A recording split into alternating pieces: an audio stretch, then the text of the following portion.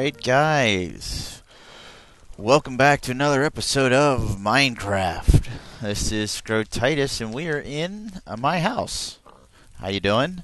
I wanted to give you guys a look because we have a new addition here. If you couldn't tell, I will tell you what it is. We have an ender chest and we got it full of all sorts of goodies that we're going to need for our next project. Alright, yes, I know that the cow farm is not complete yet, but I need to take a break from it for the time being. I'm a little stressed out. Those cows getting out the other day was just too much for me to handle. We're actually going to be traveling at night, which isn't the best, but we will do what we got to do.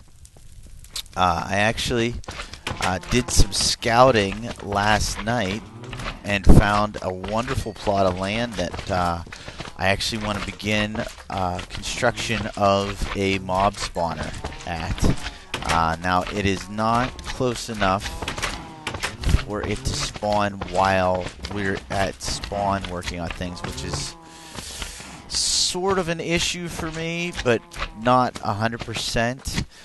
I'm thinking I could spend time there just AFK. Plus, I'm also thinking about possibly expanding my base, or not technically expanding, but creating a base of my own.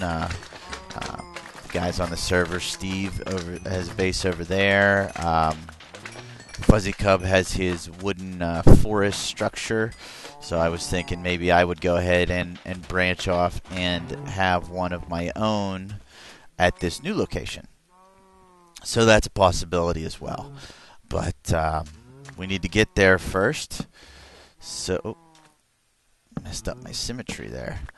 So, first things first, it is in this direction. It's through a swamp and right on the outskirts of actually some extreme hills.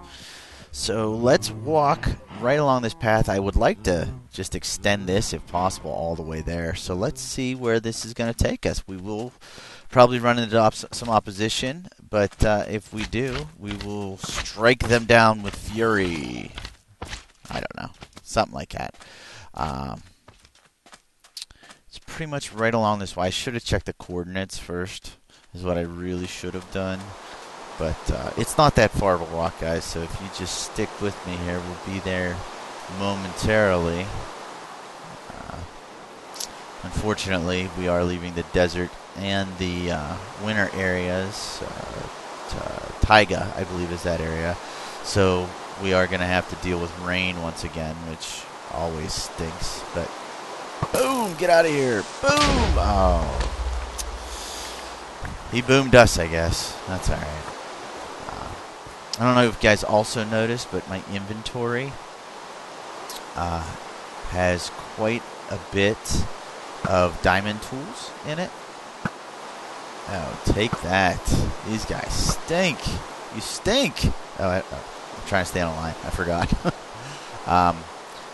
And that's because I'm tired of repairing this stuff. And since I have my Fortune 3 pick now, I've been silk touching the diamonds that I find and increasing my numbers so I don't have to be as stingy as we once were. And I wonder if this is a different... we'll check it out later. I don't feel like dealing with those guys either. This is probably the worst time to travel ever. You know what, buddy? Die. Die, die, die, die, die, die, die, die. Die. These stupid slimes are going to waste all my sword. But that's alright, because then I can show you my new sword. You know what? Let me go ahead and fast forward through this, guys, real quick. I just want to show you the plot of land that I found. It's really, really cool. Traveling at night, like I said before, not the best idea. I've lost my helmet already. I need to eat. Should be right over this hillside. I don't remember it being much further.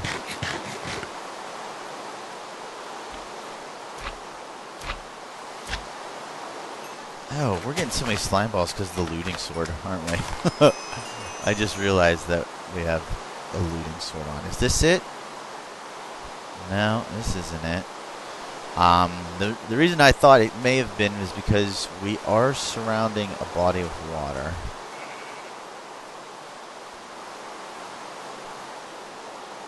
There's a lot of water over here.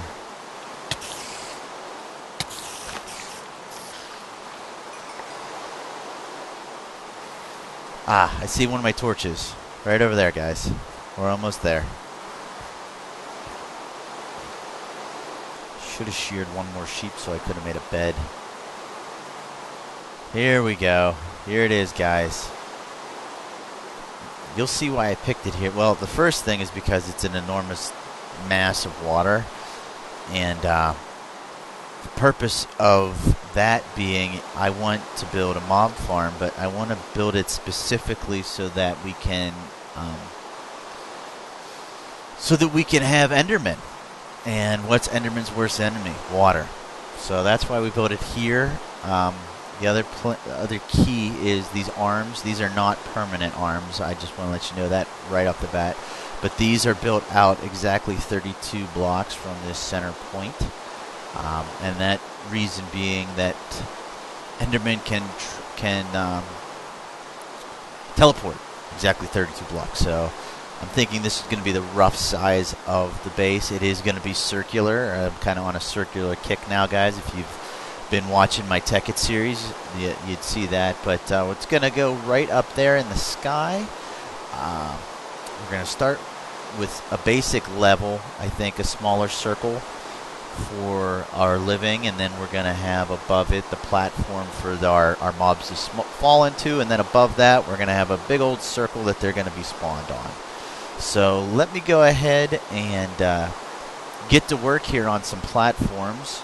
And what do we got? Yeah, we got some of these. I thought I had some. Oh, look at that. I got 3. Wow, that was a generous sheep. So first things first, guys. Let's go ahead. I really don't want to ruin... these are going to be messed up anyway, aren't they? Let me see real quick. Is that going to be messed up? Yep, it is. Dang it. Because it's too deep. That's going to be a pain in the butt to fix. Well, that'll be something I'll do off camera, guys. Anyway, let me go ahead and get a small platform built up. And I'll get right back to you. Alright, guys, we're back after 2 very embarrassing deaths that I did not record. We're back, and we've got a small structure built here. I think it'll work for the time being. Let's check it out from a distance, just so you can get a feel of what we did here. Whoa, whoa, whoa. So you can get a feel for what we did here. And this is by no means our main base. It's just some place to start. So you see it's elevated off of the ground. The height of which it stands is 2.5 blocks. It's well lit by all these torches, so nothing could spawn, but it's only 2.5, so Enderman can't spawn into it. It's also a dual-purpose death trap because I can't get out either. But yeah, this is what we've got. But the key thing that we brought with us is our ender chest, which is full of all of our goodies here that we had to exploit to get ourselves out of our embarrassment. But we're not going to mention that. We've also got a regular chest here that we can throw all of our junk in. So let's see here what we're not going to need. All right, so first things first, I think what we need to do is we need to build up from here, and we need to get our levels sort of measured out. So let me go ahead and take care of that, and we'll see where we stand at that point, okay? Okay, so we've got 1, 2, 3 to here. Okay, easy enough, right? Oh. Okay, leaf bed. 3 to there. We'll just set our spawn. 4, 5, 6. Okay. So, the rule with Enderman is that they can teleport 32 blocks. If there is a block within 32 that is eligible. Okay, so we need to build our dying platform 32 blocks from the surface of this water. And they'll see that those are the only blocks eligible, and they're water, so they won't transfer, so they'll die. So this was 6 blocks. 7, 8, 9, 10. We need to put ladders on the side of this while we're going up. We're at 10 right now.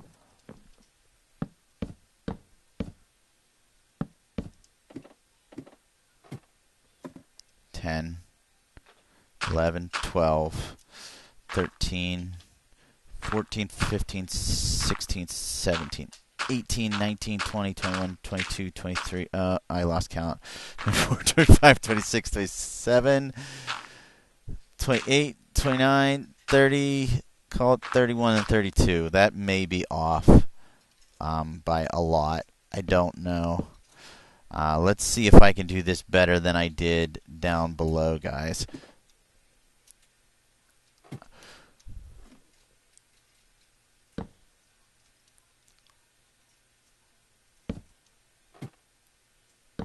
We're going to go through a lot of ladders on this project, I think, and I should have brought sand.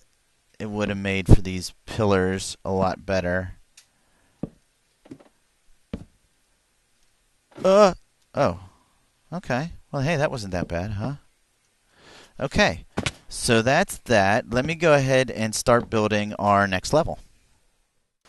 Alright, guys. Here we are standing at the top of the world.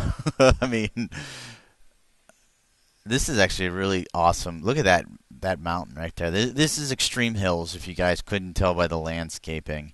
And we are right now at Y124. Now, I believe it goes to 256, so we've got lots of building room still. But what we've gone ahead and done is, if you see the cement down there, or the stone brick, not cement, stone brick down there, that is 25 blocks from where we stand now. I'll explain why. A skeleton just spawned right there. We should have put torches down. And then that platform is 32 blocks from the surface of the water. Okay, so what we're trying to do in effect here, 2, 3, 4, 5, 6, 7, 8, 9, 10, 11, 12, 13, 14, 15, 16, 17. 17, right? I think that's right. What we're effectively doing is this is the lowest level of our, or this is where the mobs will be spawned at. We're gonna have a drop reset 2 blocks below this, which is why we're at 25 and not 23. Or no, 1 block below this, and then that level is gonna have water, which is gonna funnel all of our items to the center. Ideally, that should work, I believe. In my head, it works, so we're just going to have to see how it works in person. We may actually end up doing a lava blade. I'm not sure. 1, 2, 3, 4, 5, 6, 7, 8, 9, 10, 11, 12, 13, 14, 15, 16, 17. Okay. Now what we're doing is, this is going to be our largest circle. So let me go ahead. I'm actually going to do this, but I'm going to do it in double time, because I don't need to bore you guys with me counting the 17 or doing the border. Okay, so here we go.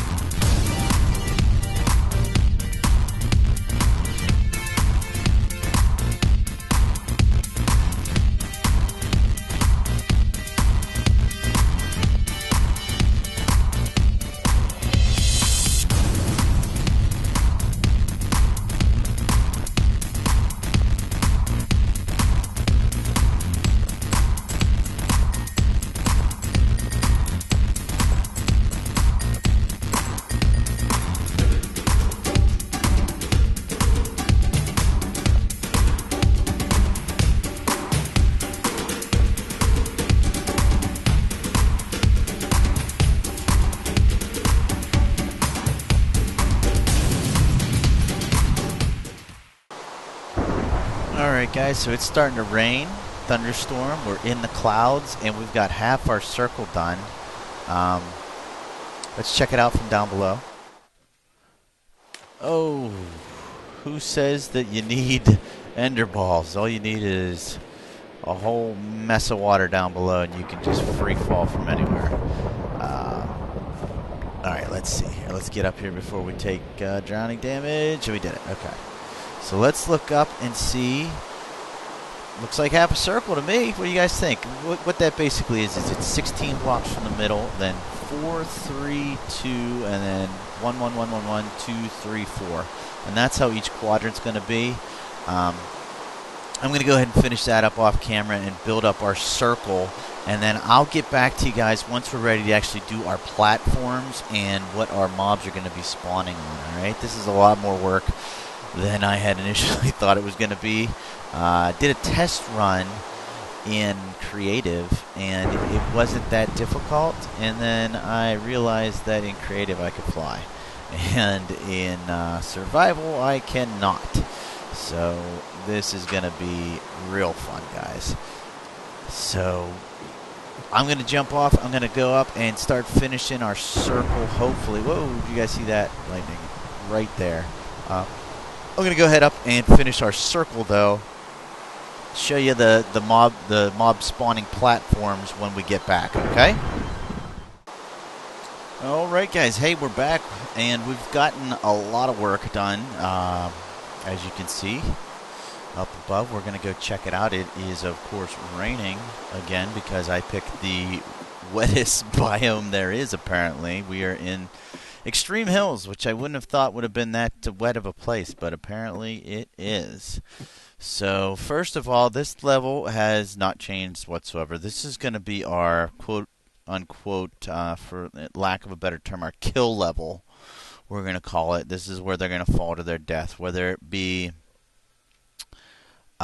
just falling, or if we're going to have, I think we're going to have to do something with water and lava blades.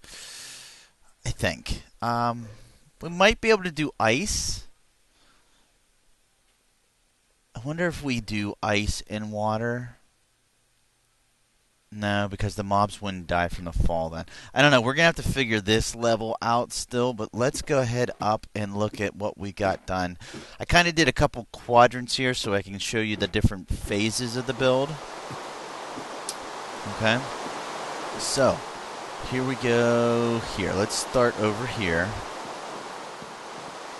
Alright, this is the shell of the build, okay? And basically what we did is we built the circle out to this level here, and we built in from it.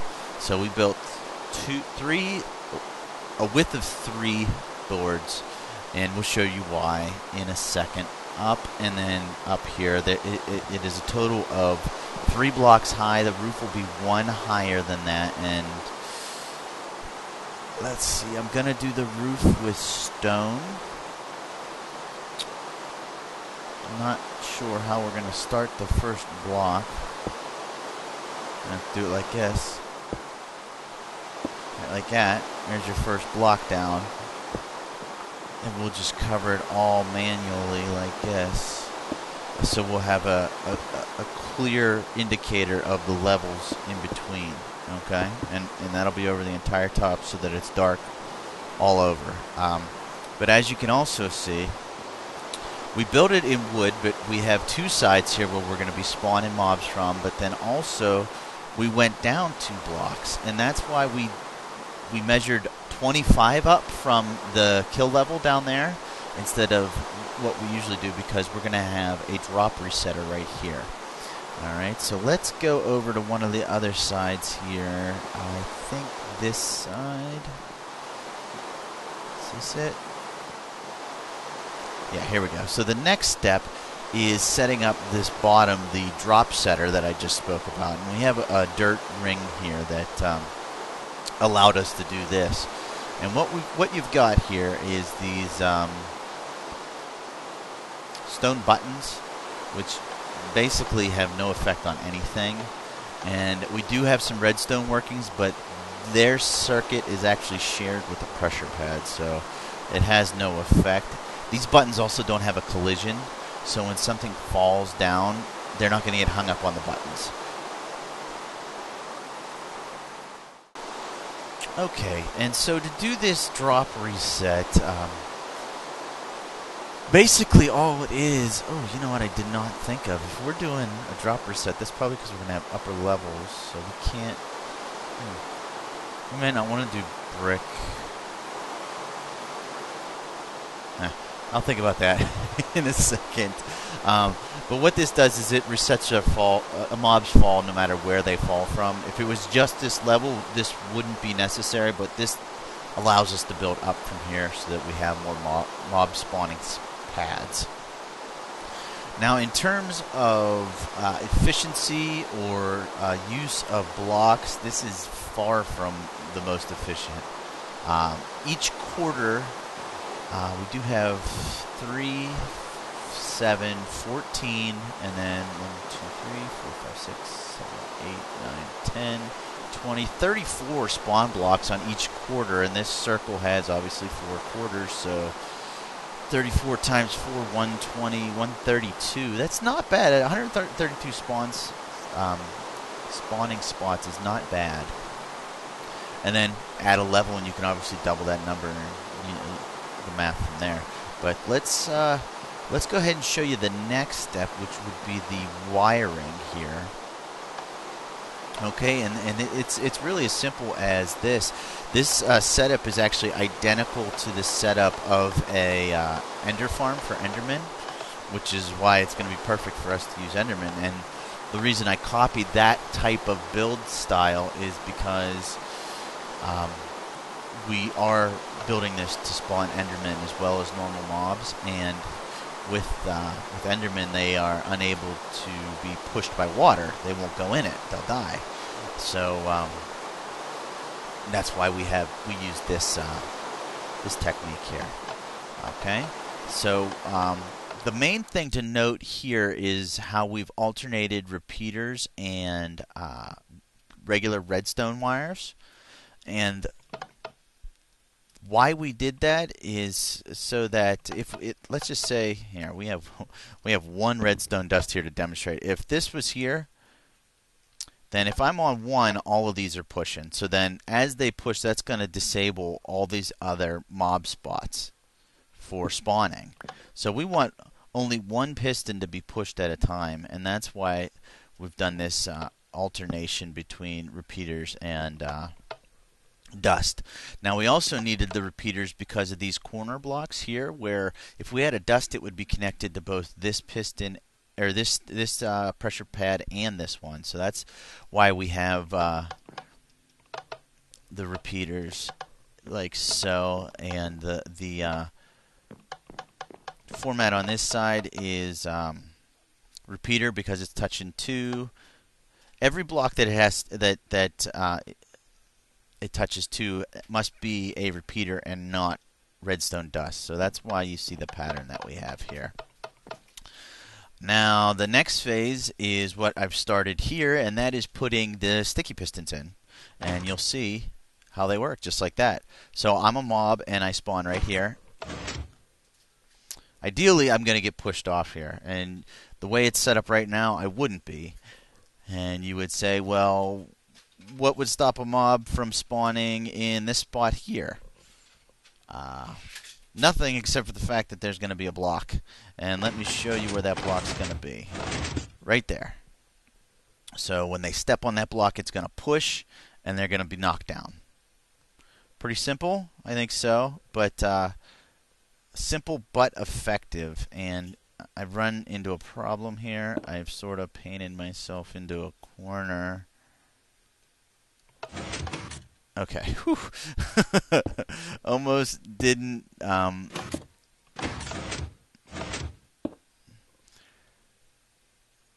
The key to building this style is the use of the shift key, because without it, I most certainly would have fallen to my death multiple times. So that is that. Once we have the pistons here, and the pistons should be actually the very last step that you put in, what I'm doing here, because Otherwise, you're going to knock yourself off as soon as you do the wiring if you have the pistons in first. It's just it's really bad. It's a bad combination. Ideally, what you would want to do is actually do these blocks first as well. But if you do it like this, actually, I want to see if I can get that side. No, I can't get that side. But if you do it like this, then you're not really at danger of the pistons knocking you off, which works out nicely. Nobody likes to fall to their death. It's just embarrassing. And speaking of falling to their death, have you guys seen the... why is that one triggering?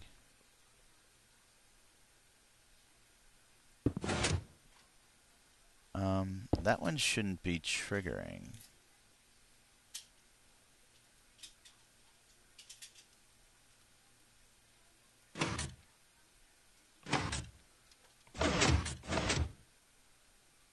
Huh. Did you guys see that?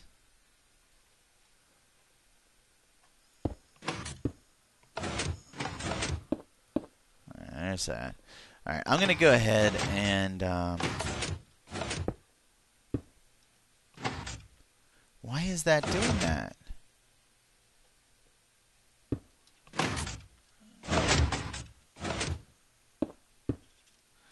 I'm going to go ahead and finish this up here, guys. I think that's all the basic information about this technique, this style.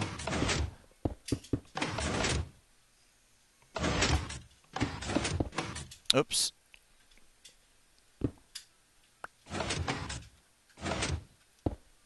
And I need to think of... Whoa! Holy cow. Let's do something crazy here, guys. What do you say? 3, 2, 1. I'm a mob, and I spawned. Ah! We still have our walkway here. That will save us. But we're getting dangerously close to this thing being active, guys. So let me go ahead and meet you back down at our hut there, okay?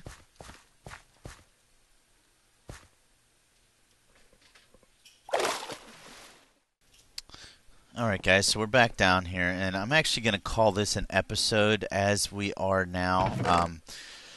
I've been busy down below caving and trying to light up all the tunnels that we have, and in doing so we're getting some pretty nice loot as well. But like I said, we're about out of time, so I'm going to go ahead and call the episode now. Hope you guys are enjoying what we're doing here. A little bit different type of mob spawner than what you've seen in the past. I'm going to continue working on this off camera because there's a lot of work. It's really time involved, a lot of resources needed. So yeah, it's a big project, but one that I hope you guys are enjoying, and one that hopefully works out well for us. If you have any suggestions for me on how we can go about completing this, I'm more than welcome to those ideas. And I do want to just throw the image in your head here before we go that this thing is going to be completely covered with water when we're completed. And it's going to be pouring down over the sides, which I think is going to look really cool.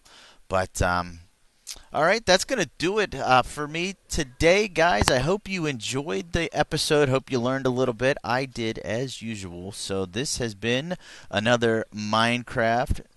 This is Scrotitis, and I look forward to hanging out with you in the next episode, fellas. We'll see ya.